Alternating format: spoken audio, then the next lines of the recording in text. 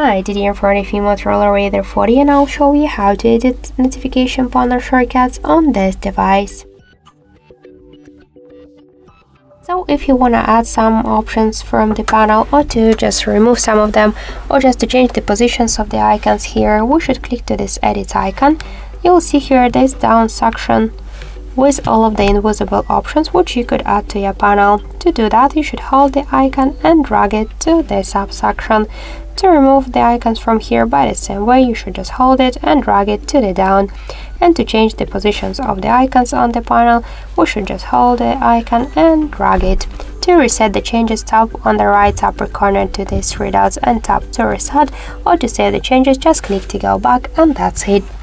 So thank you for watching, and if you like this video, leave thumbs up and subscribe.